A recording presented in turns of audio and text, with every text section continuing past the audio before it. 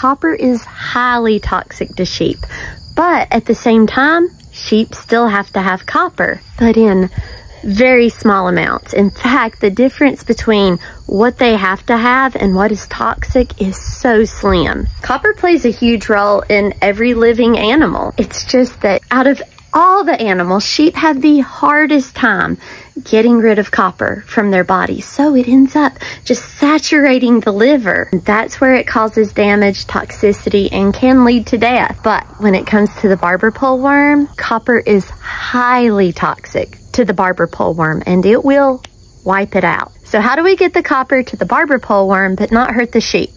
This is a copper bolus. If you look closely at it, it has these tiny little wires in it made of copper. This is different than copper sulfate. This is copper oxide. And I'm not saying that copper oxide is not toxic to sheep, because all copper can be toxic to sheep. But you have to consider the structure as well. These little wires take between 4 and 12 weeks to break down inside of the sheep's stomach. So not only does the worm protection last that long, but also the absorption takes that long, but it's still highly toxic to the barberpole worm. Something else about this, where everything else is going to go through and be digested, these little wires are not.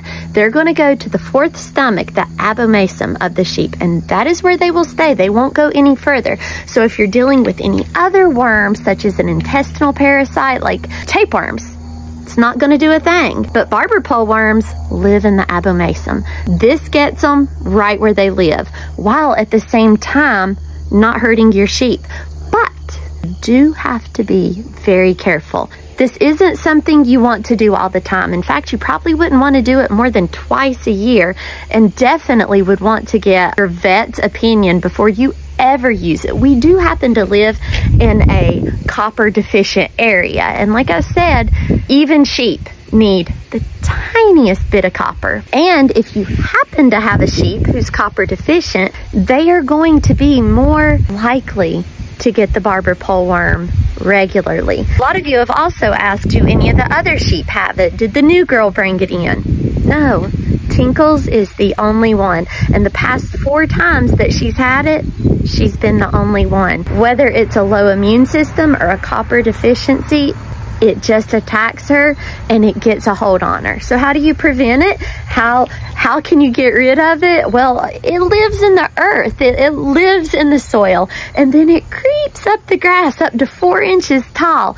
So as they nibble on that grass, which sheep love to nibble close to the ground, they're gonna get it. But just like us, we come in contact with pinworms almost nearly every day of our life, on door handles, plates at restaurants. They're everywhere. But how many times do you hear somebody say that they got worms? You don't see them, not a lot, because it's very rare that pinworms would mature enough to come out and actually let us see them. Before that, our immune systems will usually kick them. So it's not that the other sheep don't come in contact with the barberpole worm. It's just that Tinkles is lacking something to be able to fight it off. That's what our little friend is going to help her do quite quickly.